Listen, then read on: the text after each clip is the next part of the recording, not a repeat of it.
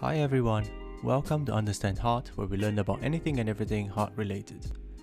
This is part of a new series where we review some useful medical apps that I use and judge its utility according to how easy it is to use, its functionality, credibility and design. To start off, I will be sharing the app which I use the most frequently, as it is really useful to support me during my clinical training, the ESC Pocket Guidelines.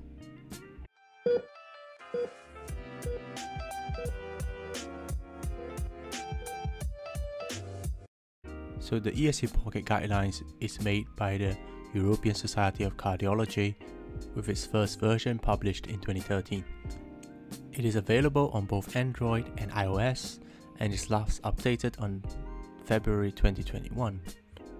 The app is free to use, but you will need to create an account to log in before being able to make use of the guidelines.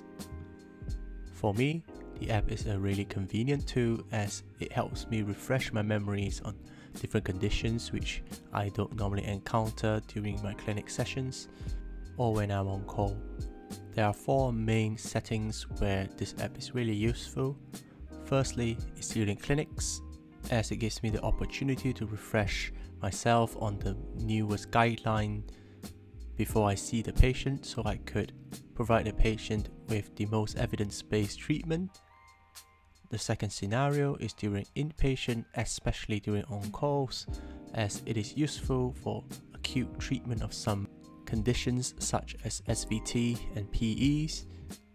However, most of these treatment algorithms may be present in your own hospital's protocols, but the guidelines provide a more evidence-based rationale behind each treatment options and potentially allows some alternatives in the event of different clinical scenarios where the guidelines or protocols does not cover. Thirdly, it is really useful when I'm writing up my papers, as it is a convenient way to do fact-checking during my literature research. Lastly, it is useful when you're doing some revision, potentially for interviews, as it is sometimes difficult to revise in the clinical setting. So how do we use it?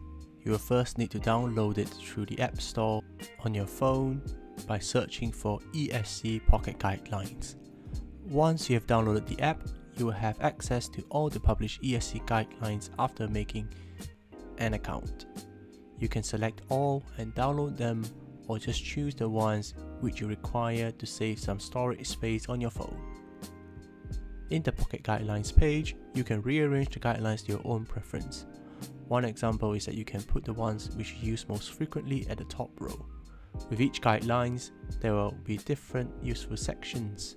You can read the full guidelines with a content page available for quick navigation. There are also some interactive tools which lets you access parts of the guidelines, such as the calculation of the charts to VAS score. Another useful feature within the app is the ability to make notes within each section. This is quite useful when you're writing a paper and want to note down another reference which you may be using in the future. There are of course many pros and cons when it comes to using the app. One of the few advantages that I find is that the information is always up to date, and it is definitely a reliable source as it is an official European Society of Cardiology guideline app.